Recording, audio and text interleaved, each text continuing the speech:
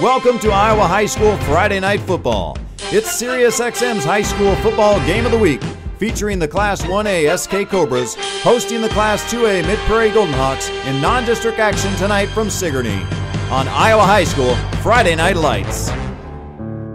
This is the tale of three school districts, a football rivalry, and mass confusion over the past 3 decades.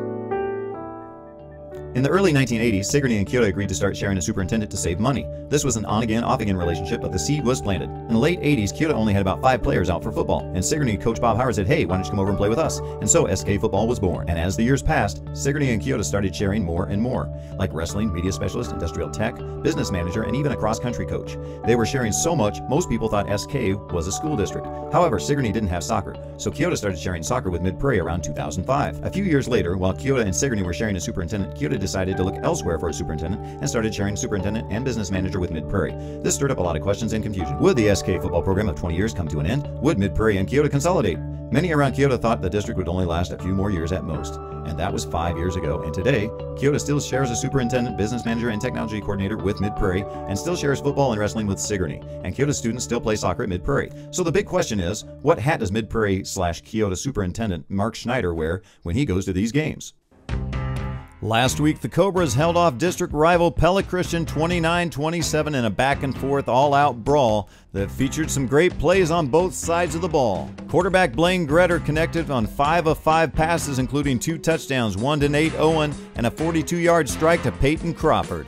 Crawford dominated the ground game with 226 yards and a 67-yard touchdown run. But it was the defense that saved the day, with Gretter, Crawford, and sophomore Ben Applegate all nabbing interceptions, and Ben Horace and Avery Moore saving big plays with 5 and 6 tackles each. But the game changer seemed to be something that the Cobras aren't known for, and senior Cole Striegel hit a 29-yard field goal that was the difference in the end. Mid-Prairie's coming off a 34-20 win over West Burlington Notre Dame. In that game, quarterback Ryan Cordham threw for 119 yards and 2 touchdowns, both to sophomore Levi Dua. Senior Austin Slaubaugh ran for 135 yards and scored twice.